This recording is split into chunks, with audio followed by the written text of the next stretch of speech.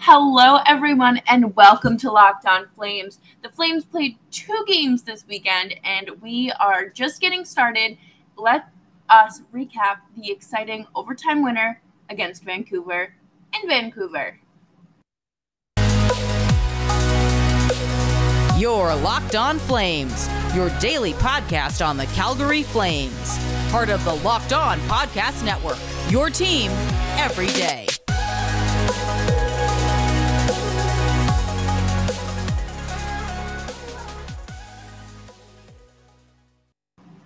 Well, hello, everyone, and welcome to Locked On Flames.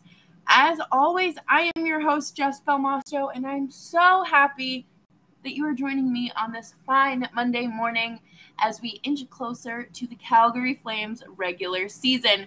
Make sure that you're subscribed to Locked On Flames wherever you get your podcasts, wherever you feel like tuning in. We have the YouTube channel as well, so you can engage with me in the comments and get responses.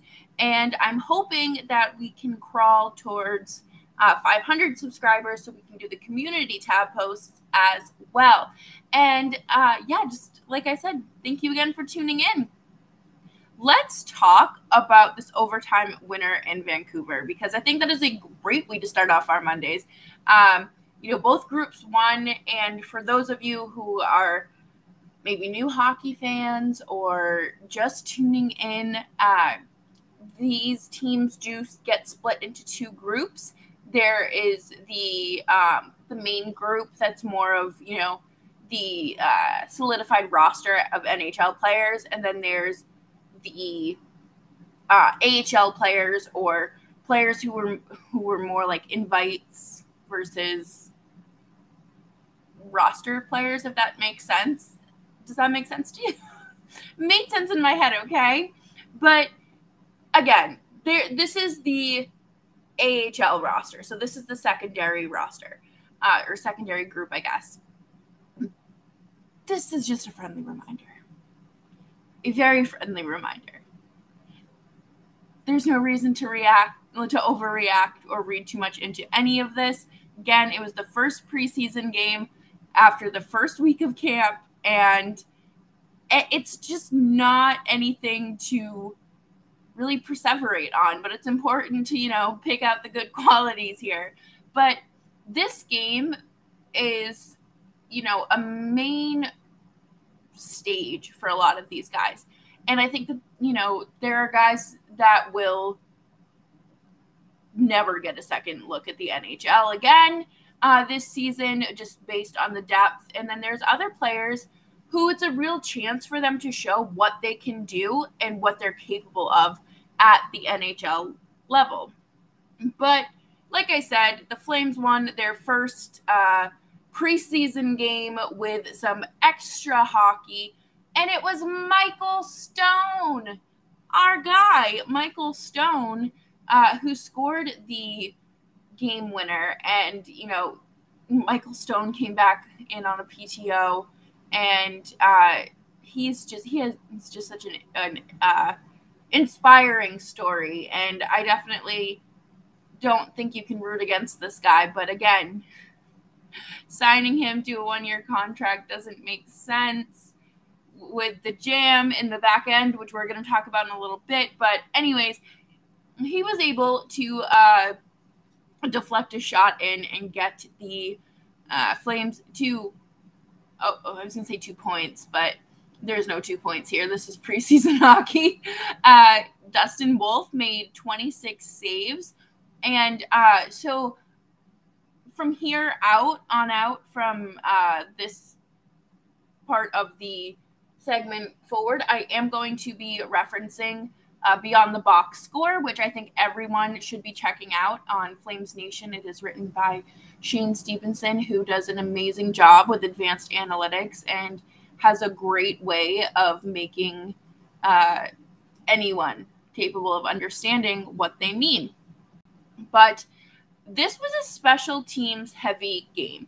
This was a there was minimal 5-on-5 hockey, but this was a great stat pulled from that article. And 33 minutes and 26 seconds of the 63 minutes and 39 seconds was spent at 5v5, so even strength. Just about half of the game.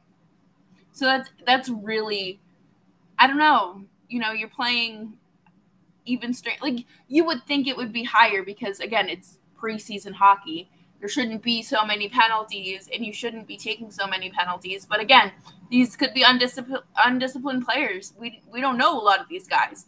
So it's just interesting to see. I want to know how this compares to their next game against Seattle. I think that will certainly be interesting. I really like how we're able to compare those stats, thanks to Shane. But Kevin Rooney, what were you doing? He was ultimately out of position and caused a Canuck goal. That is not great, especially because he is skating with the secondary group and is signed to a standard player contract. I'm not really sure what we're doing here. I think that it comes down to, how Sutter wants to see the rosters kind of play out in training camp. But ultimately, Rooney will be in the NHL. And I get it. Mistakes happen. You shouldn't read too much into it. I should take my own advice. But that's really not a great way to start your tenure as a Flame, if I'm being honest. But yeah, it was a fun game and a great one to set the pace for the season. I think there was a big fight between Klappa and one of the Canucks players, and Klappa is 6'7", 245 pounds. Like, he's a big dude. So you have to be very bold and brave to fight this kind of guy. So, again, just more great energy, more great vibes to start the season with. But coming up next, we're going to talk about the defense and how good Valimaki looked after his little setback last year. But please, let's take a quick break, and we will jump right back into that after I tell you about AG1. Our next partner has a product that I use every day, and I started taking AG1 because I really wanted to get my health in line. It is something that I take very seriously, and I didn't want to waste any more time trying to find a good dietary supplement, or, I needed to really bolster my immune system. So I really enjoyed the taste of it, like the initial taste of it, and it never gets old. It tastes just like a tropical water, if that tropical fruit flavored water. So what is this stuff? With one delicious scoop of AG1, you are absorbing 75 high-quality vitamins, minerals, whole food sourced superfoods, probiotics, and adaptogens to help start your day right. This special blend of ingredients supports your gut health, your nervous system, your immune system, your energy, recovery, focus, and aging. All things that we should be focused on, right? I just start my day with AG1. I put it right into my cup, or a cup of water, or if I am having a smoothie, I just pour it right in there. It is simple. It's just become second nature at this point. And I think that it is just a great source of vitamins. It's such a small micro habit that has big benefits, like I was talking about. You get, with your subscription, you get a year's supply of vitamin D, which is also very important to add. And if you're in Calgary, you know how bleak the winters get. I'm in upstate New York and know that I'm probably not going to see the ground or grass until like April, once the snow starts falling, right? So give me the sun, the benefits without having to sit in the sun sort of deal, right?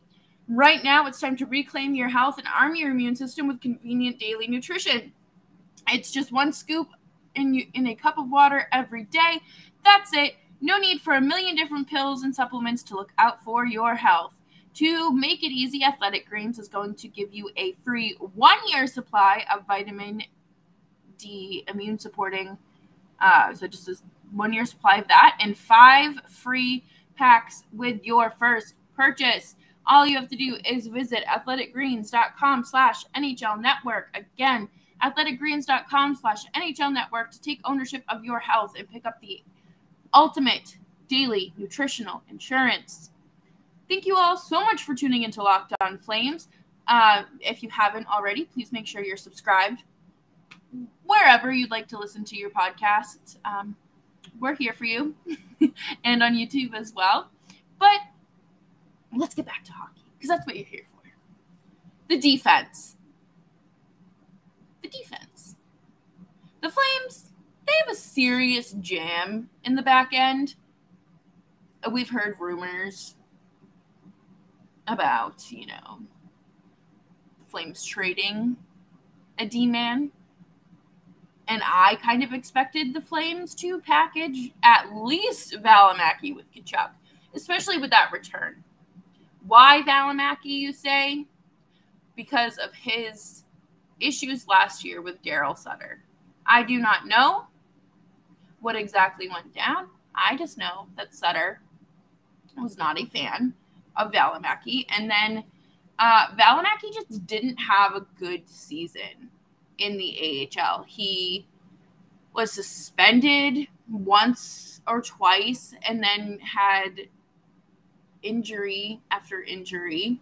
So his season was a little bit rocky. He didn't get the full experience that he probably wanted, and that's okay. We all have to make sacrifices, right? Sometimes bumps in the road happen. But last night was a little bit different for our friend, Juuso Valimaki. Not one Canuck had a shot attempt against Juuso Valimaki or Ben Jones when they were on the ice. I would say that is impressive. I would say that is rather impressive considering the, I don't want to say delay in development, but the potential delay in development that Valimaki saw last year in the AHL. I think that he had just a tumultuous season. I don't think that there's any other way to describe it other than tumultuous. His season started with him not doing too hot in Calgary, and then he was sent down to Stockton, getting in arguments with referees and linesmen, and then getting suspended for it. He just did not have a great time, and his season was just kind of average too, so he wasn't a standout star. And I'm sure Daryl Sutter is shaking his fist at the sky right now as we speak because of Juuso Valimaki's performance. And listen, I don't know if they've squashed their beef, but Daryl Sutter does not seem like the type of guy who would just put that behind him, especially with a player. And that's not a bad thing. Well, it could be. But I don't know. I just think that it's rather interesting to look at when you look at him progressing as a player and where he might need to go, because we don't know. He might spend another season in Calgary if he's not traded.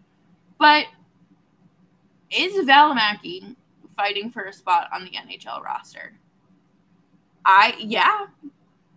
You could say he is. I think that there really is. There isn't room for him, in my opinion. But again, we don't know what happens with injuries. We don't know what happens with anything. And so right now you're looking at Uyghur and Tanev, Hanifin and Anderson, Zadorov, and maybe Valimaki. I think that it's very interesting to see how this could go. I'm thinking about last year's roster and just how different it looked versus now. And I'm going to pull up the lines from camp today, which we will talk about. And it looks like the first group. Yeah. Okay. So the first group is skating now, and that doesn't have... Oh, Connor Mackey is skating with the NHL group. So, I don't know. I think Connor Mackey, again, gets a chance at the NHL before Valimaki. I think any chances that Valimaki had were squashed because of the behavior last year in Calgary. But it's just one of those things where you want to see this player do well, and he is good on your team, but would he be more beneficial elsewhere? And I think that is an option that the Flames have explored. I think that's an option that him and his agent have more than likely explored. So it just comes down to him putting in a trade request or saying, no, I like it. I want to ride out my time in this system, and if they choose to bump me up to the NHL, then they do it. If not, then yeah, come my next contract, peace out. But again, it's hard to just put a